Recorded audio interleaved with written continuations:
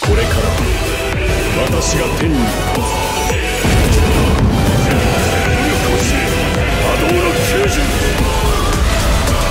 黒ひつぎ、終わりだ。落ちてゆくは惑う、乱れて砕け散れ。ブリーチ、ブレイブソウルズ。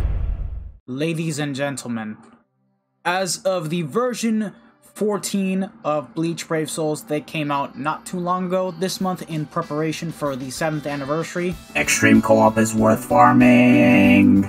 Because now they have finally added ×5 runs, making it easier to farm out the medals, to clear out the exchange shop, and also net yourself a great amount of editing brushes.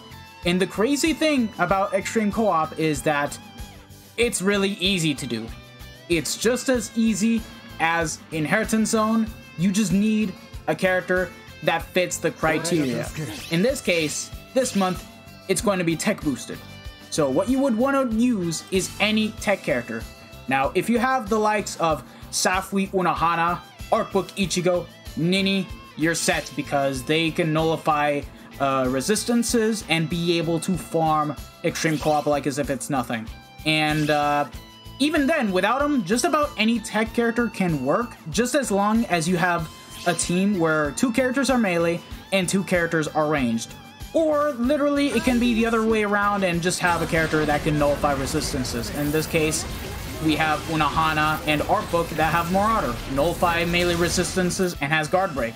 And then we have Nini that, of course, nullifies ranged resistance, making her really good for Extreme Co-op despite not being the best character. Like, literally, it's very easy to do. Okay, yeah, I'm not really making a good case because my Unohana is max transcended, so obviously I'm gonna have a much easier time to clear this out, but honestly, you don't even need to max transcend your character. All you really need is the character to be level 10 SP, make sure that it's T20 with full stamina damage boost and weakened defense, and it's pretty easy. Like, honestly, you're not even gonna have the same level of difficulty as you would in IT, where enemies have the Iron Skin ability. Here, the enemies don't have that.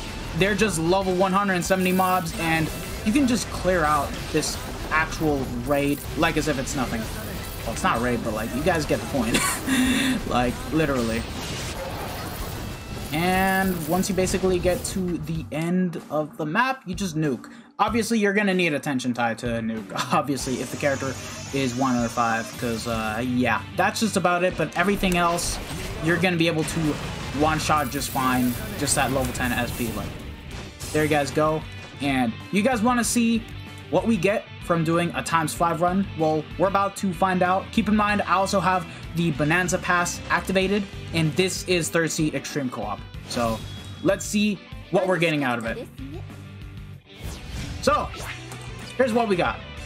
On the first ticket, 2 Ogyokus, 2 editing brushes, 30 medals.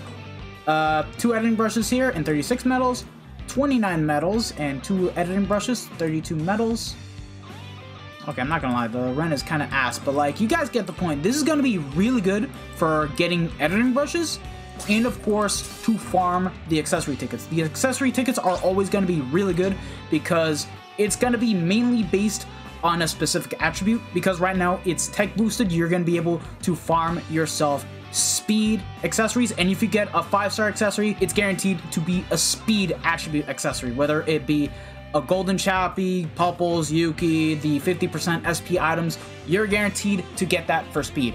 And because now that ×5 is a thing, they also revamped the medal exchange for the Extreme Co-op. Like, now there's just so much stuff to go ahead and buy that it just makes it worth farming. Like, literally, you literally get small and medium scrolls for every attribute, and that has been increased to a cap of 10, and you get an overall total of 90 small scrolls and a good total of 70 medium scrolls per attribute, which is enough to max transcend a character. And of course, most importantly, you get large scrolls. And you guys want to know how many? You literally get 50 large scrolls for each attribute. Literally, this is the perfect way to max transcend characters. And you also get 5 Essence Scrolls as well. Overall, really, really good. Now there's a bit more of an incentive to do PvP and to at least maintain 3rd seed. So that way you guys will have a much easier time with trying to get the Transcendent Scrolls and also get the Silver Scrolls without having to do Chronicle quests.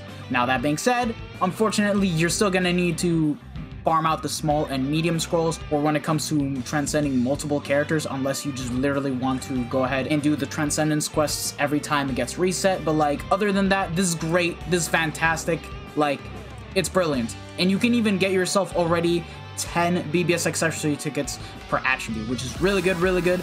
Yeah, Extreme Co-op is amazing now. It's great.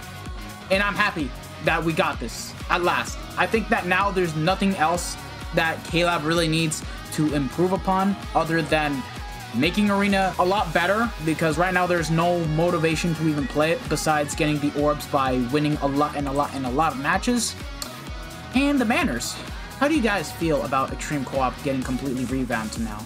Let me know in the comment section below, because this is a really great quality of life update that it needed to be done. It really needed to be done. So yeah, thank you guys for watching this video.